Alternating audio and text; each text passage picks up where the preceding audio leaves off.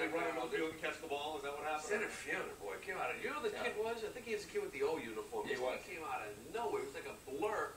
Ran that thing. I thought it was an easy double in the gap. Can you tell a story real quick about the kid that replaced you at third base? Oh, O'Leary. Yeah, his father's a cop in Boston, and his FBI worked with the team actually when we were playing one another. You know, I mean, when I was playing in Boston, he would be on our flight, especially after 2011, 9/11, and he 2001 rather. His son was in the game, so it was both the third inning. I said 3 innings, I'm good. I got 2 at bats. I just lined out and put the ball in the barrel. It's going to get worse from here. And I just walked up to him. He's talking to some of his buddies. He said, "Hey, you want to play third?" He said, yeah, I'm in. I knew he's a shortstop. So he went into third. His buddies were there, like, "Hey, Lou Merloni just asked you to play third." But yeah, he was like, I'm in.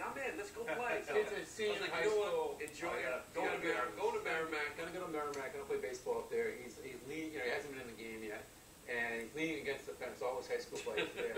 And former big leaguer Lou Merloni goes up to him and says, "Hey, kid." Former big leaguer. No, all of his friends are saying, that's the guy from Mutt and Lou on each side. There you go.